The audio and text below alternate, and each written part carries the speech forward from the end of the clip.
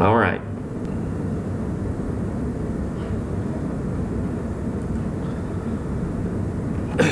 It's a fact of life that if you live or work or associate in any way with people, you're going to experience conflict.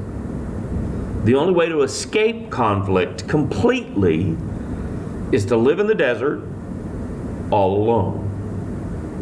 Now, since that isn't really a realistic option for most of us, we're going to be much better off learning how to handle the conflict that comes up from day to day as we live our life. When people live together or work together or associate with others, there's always going to be some level of conflict that's inevitable, because friction is simply one of those signs of life in relationships. However, conflict doesn't have to escalate into World War III every time two people disagree. There's a way to resolve our differences peacefully, a way that strengthens relationships rather than destroying them. And that's what I want us to look at tonight, and look at some ways to handle interpersonal conflict when it comes in our lives. Solomon said in Proverbs 20, verse 3, "It is honorable for a man to resolve a dispute, but any fool can get himself into a quarrel." Now notice that it doesn't say that you should ignore conflict or strife. It says that you should resolve it. Another translation says that you should avoid conflict. And if there's friction in a relationship, the simple fact is that you have to deal with it. Ignoring it is not going to make the problem go away at all.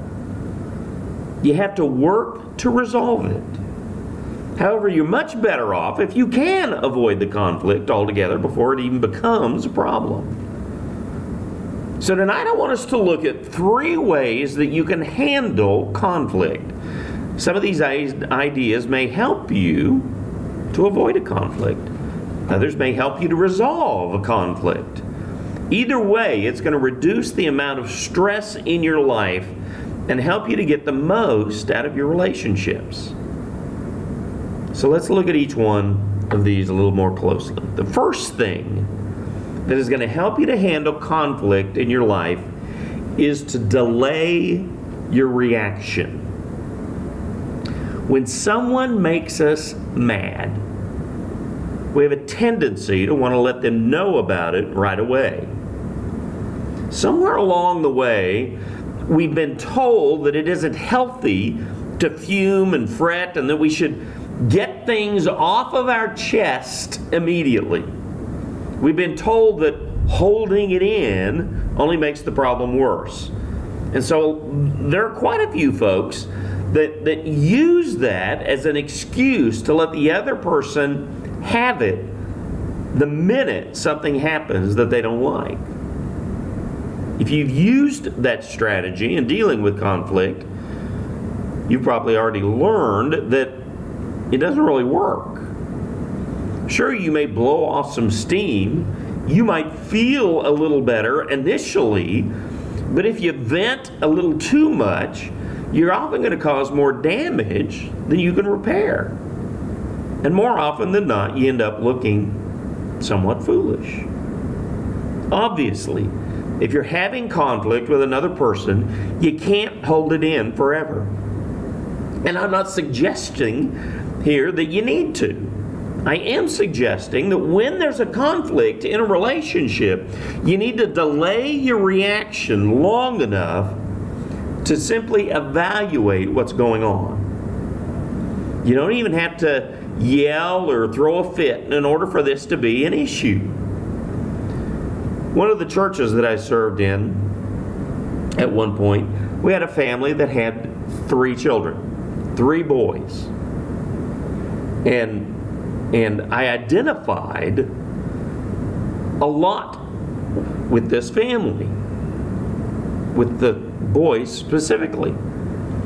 And mainly because they reminded me, except for their ages, which they were a little farther apart in ages, but they reminded me of my two older brothers and myself. The oldest was a rather large guy. He was large for his age, not only in height, but I mean, he was a little on the chunky side, which reminded me of my oldest brother quite a bit. And then there was the middle son, who was small for his age, which was the case with my middle brother, the next one down. And then there was the youngest child, who was probably one of the sweetest boys that, okay, maybe not, okay. Honestly, he was a little bit spoiled, kind of like I was, being the youngest as well. Well, all three of these boys roughhoused quite a lot. In fact, more than I would have liked. And the oldest was generally hurting one of the younger ones. Not because he was intentionally trying to hurt them, but simply because he didn't realize his own strength and size. Once again, very much like me growing up and my oldest brother. Well, their parents were both in choir, and the boys would just kind of hang out, if you will, during choir practice.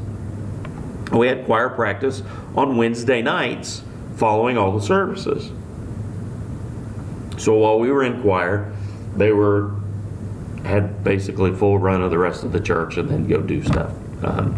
Anyway, after choir one night, I was putting the music away, trying to get everything back in order for Sunday morning, and the mother came in and said that she needed to see me in a specific room. So I went with her, and she showed me a broken window in this room. Understand, it was late.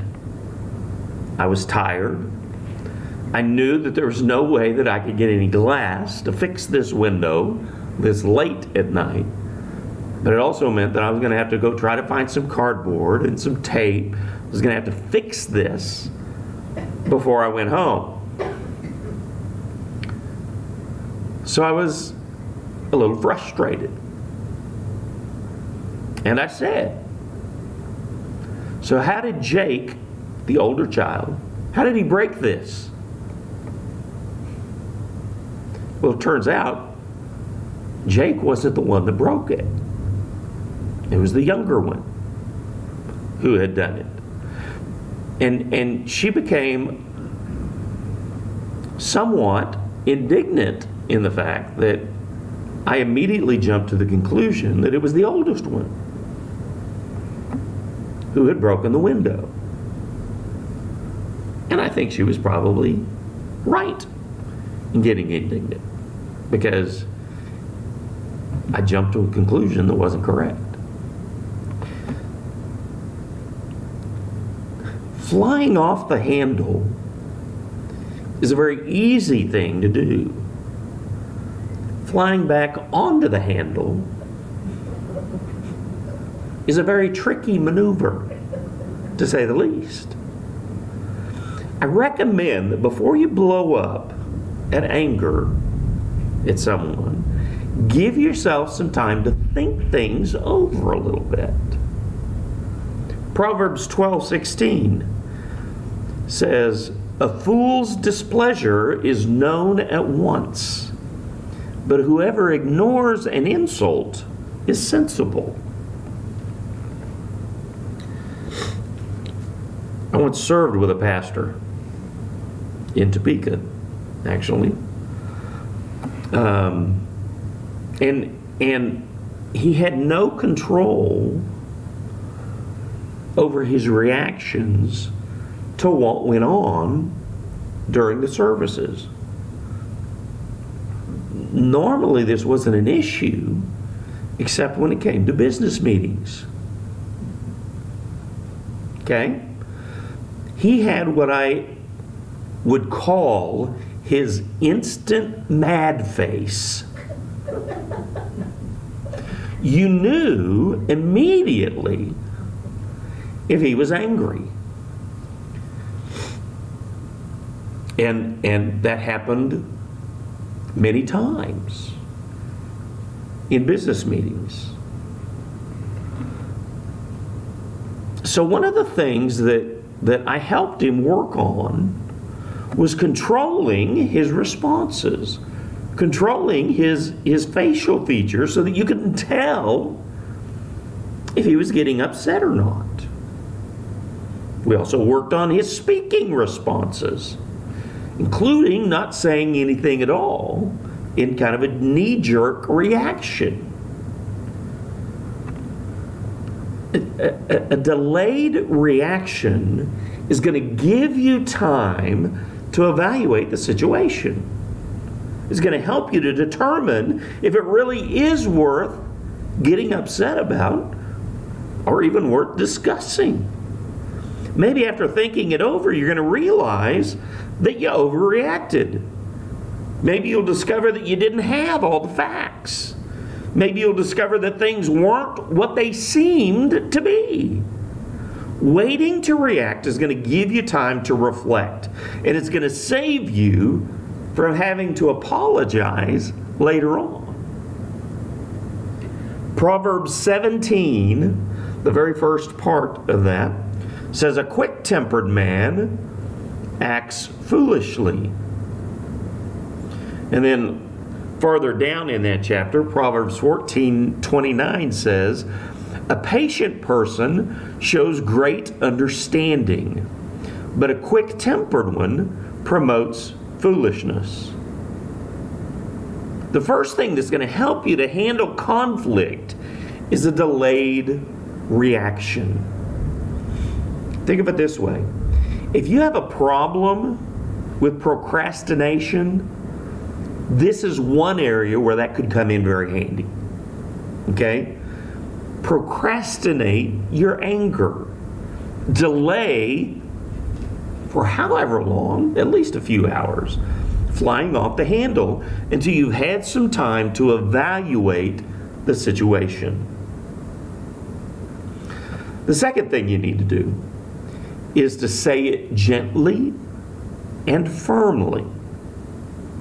Several years ago, the show 2020 aired a segment about parents who yell at their children.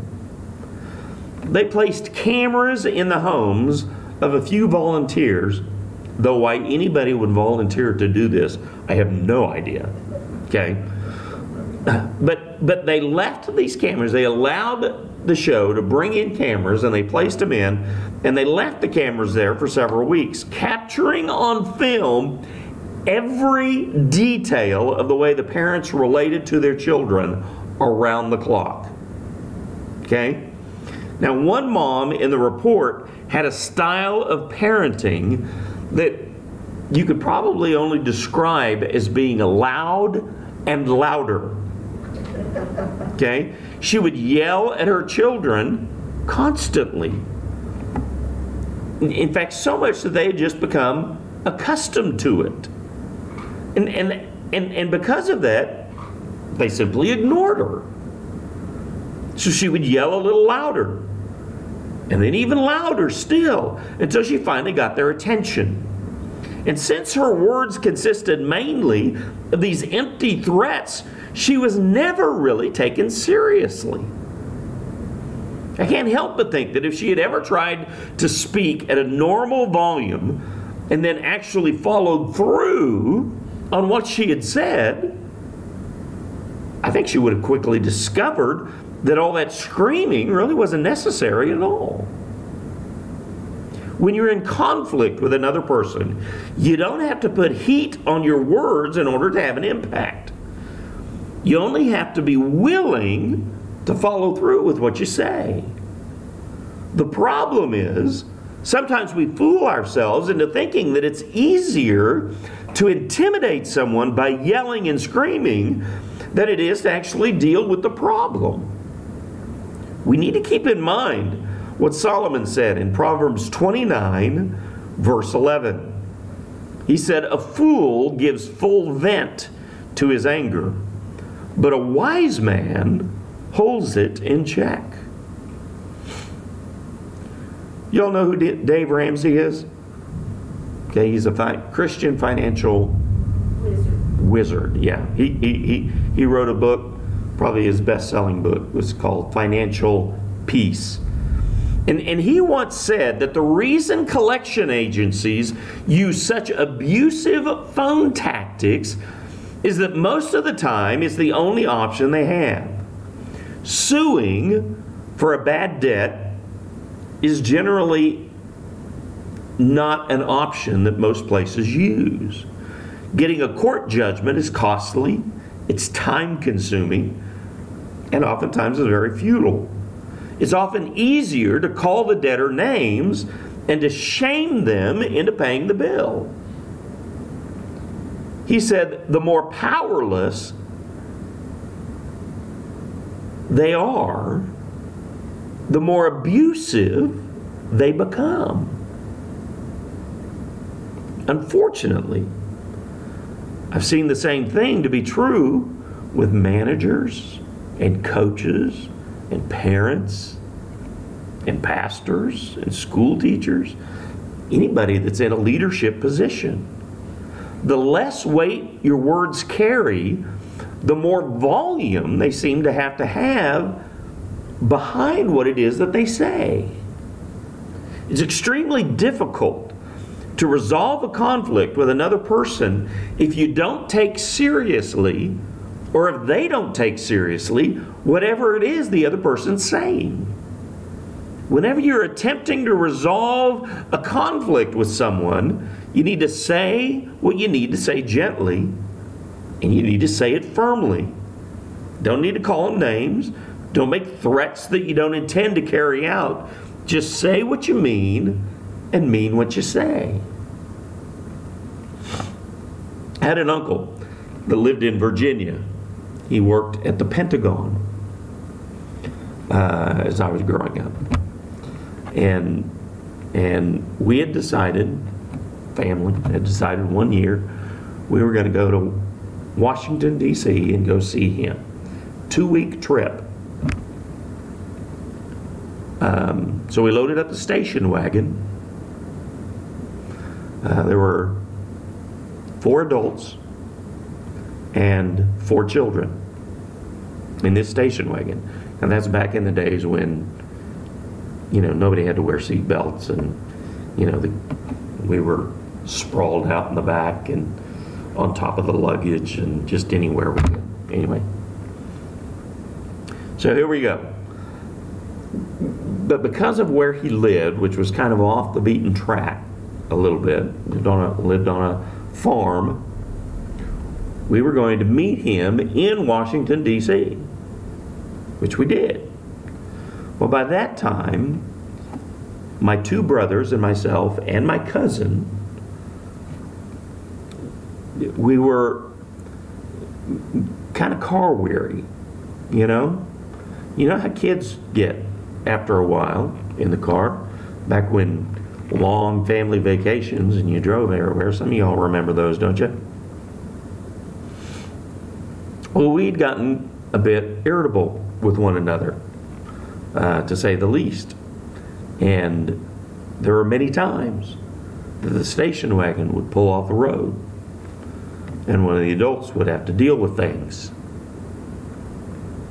Well, once we got to D.C., we had walked around a little bit, had sightseen a little bit, and we were all excited about that, but then we were heading to his house. We didn't really get to sightsee a whole lot.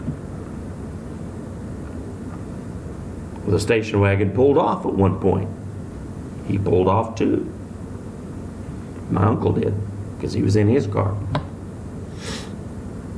And they dealt with something. They were trying to deal with something. And my mother was crying. That may sound like a horrible thing that we made my mother cry, but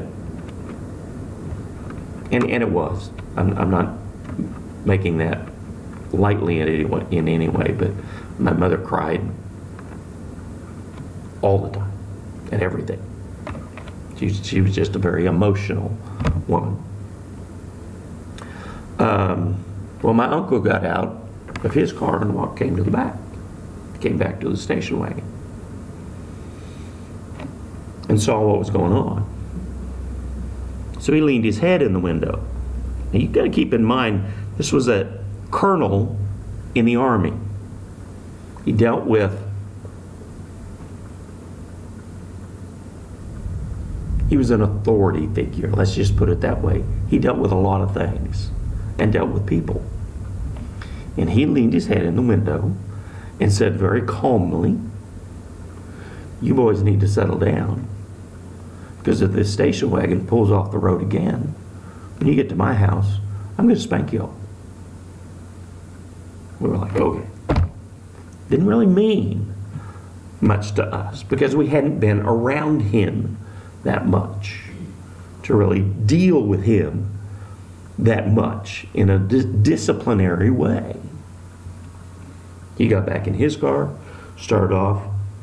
We followed in the station wagon. Wasn't long before another conflict arose. Station wagon pulled off again. As I recall,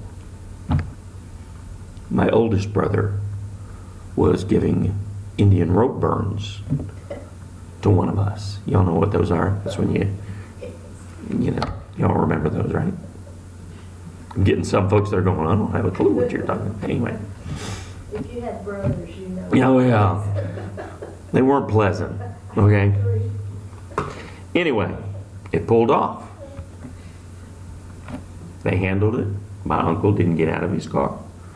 When they signaled that it was time to go, we went. Finally made it to his house. We got everything unloaded, got the car unpacked.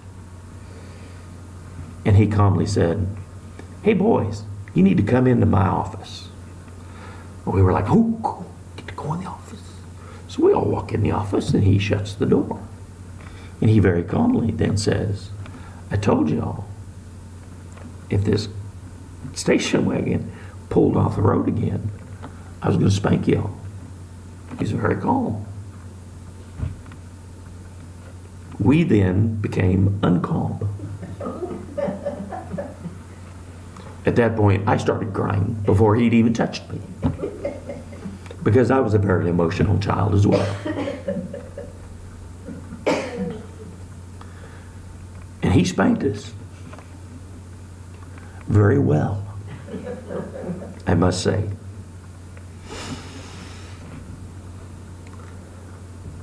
For the rest of that trip, when we were there,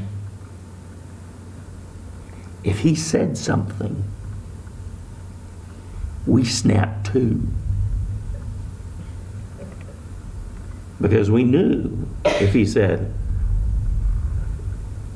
if that happens, this is going to happen. We knew he was going to follow through on it. And we didn't want him to follow through on anything.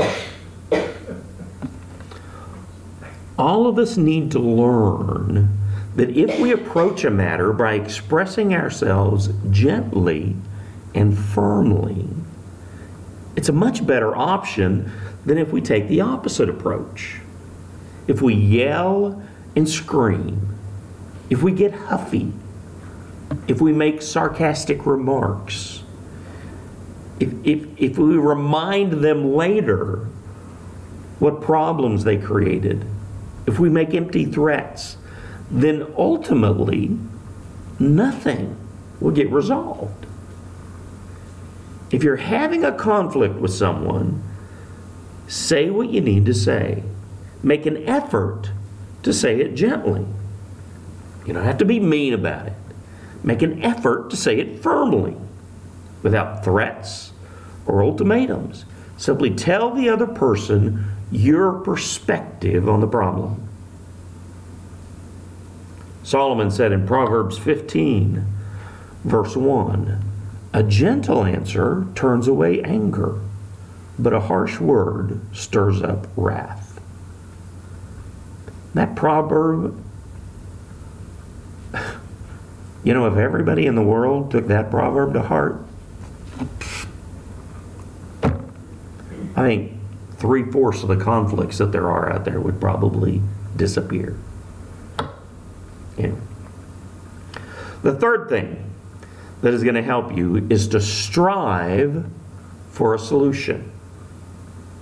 Think of a conflict that you may currently be facing. Do you find yourself having the same argument again and again, day after day? Do you find yourself repeatedly telling someone, or repeatedly being told, everything that's wrong with the relationship, and yet nothing ever gets fixed? That's the course that a lot of marriages, friendships, parent-child relationships, and work-related conflicts tend to take. People want to go on and on and on about the problem, but they don't want to work towards finding a solution. When you're mad at someone, telling them what they've done wrong isn't nearly as effective as discussing what can be done to make things better. Obviously, discussing the problem is a part of finding the solution. But if all you do is talk about the problem, nothing gets fixed. If you're having a conflict with someone, most of the time, it's because they're doing something that you don't want them to do, or you're doing something that they don't want you to do. And in order to resolve the conflict, one of you is going to have to change your behavior, or one of you is going to have to change the way you feel about the behavior. If you want to resolve the conflicts in your life, you have to be willing to stop dwelling on the problem and begin focusing on a solution. The first church that I ever served in full time, there was a couple in the church that I became very good friends with. Their daughter was in the youth group, and I was the youth minister and music and youth minister there. So I was very close to them. Was over at their house a lot, because I was, at that point, I was still a single guy. And I was in a very small town in Kansas, Belle Plaine. You know where Belle Plaine is? South of Wichita. Little bitty place. Wasn't a whole lot to, I mean, they like rolled up the sidewalks at night, you know, when everything closed. Wasn't a whole lot for a single guy necessarily to do, except, you know, I sat in the trailer and watched TV and make food. I mean, there was just wasn't a lot to do. So they invited me over. I was at their house a lot. Like a lot. I was at their house. And one of the things that I noticed with them is that they argued a whole lot. I mean, they would yell at one another a lot. And they would both bring up past things, past things that the other one had done, and most of the time it was things that I didn't ever see in the person. Okay, they kept bringing this stuff up, but I didn't ever see that behavior in the person that they were yelling at about. So in my head, I thought, that person's already changed. They've already changed that behavior. However, the other spouse couldn't seem to let go of how it used to be. And they'd yell at one another. And when one of them would start, then the other one had to naturally retaliate and yell back. Each of them tried to find a solution, I think, but both of them wanted to keep focusing on the problem that the other one had. Now, it probably didn't help much that I found all this back and forth humorous. I was a single guy. In my head, I kept thinking, well, I'm never going to be like that. And so I found it somewhat humorous, just their back and forth that they would do. But the girl once confided in me. She once said, I don't think my parents are ever going to be able to get along. I never saw true maliciousness in their back and forth. And I knew that they loved one another. But their daughter, what she saw was that they are never going to get along. If you want to resolve the conflicts that there are in your life, you have to be willing to let go of the conflict and start directing your attention towards a solution.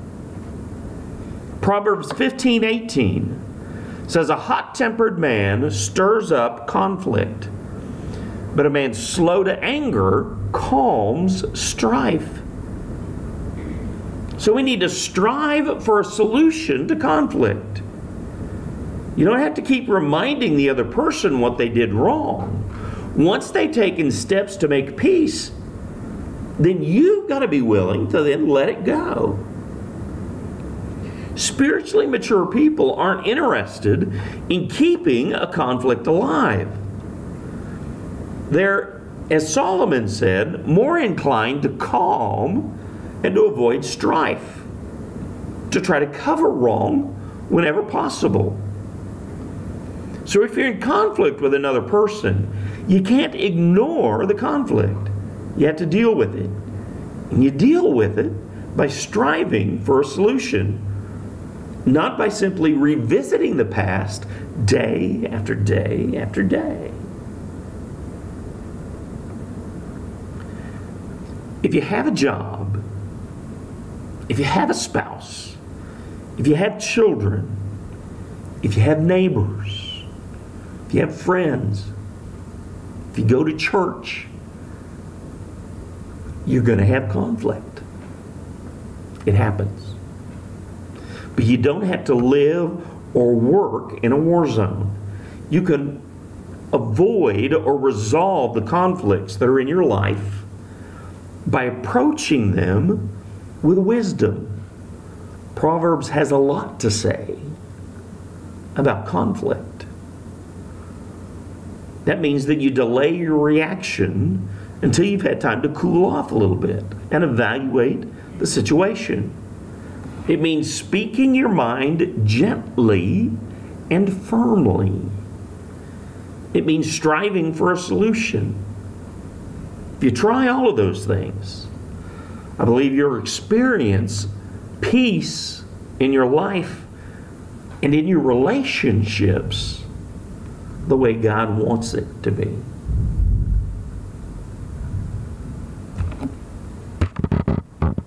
Take out your prayer sheets, if you would.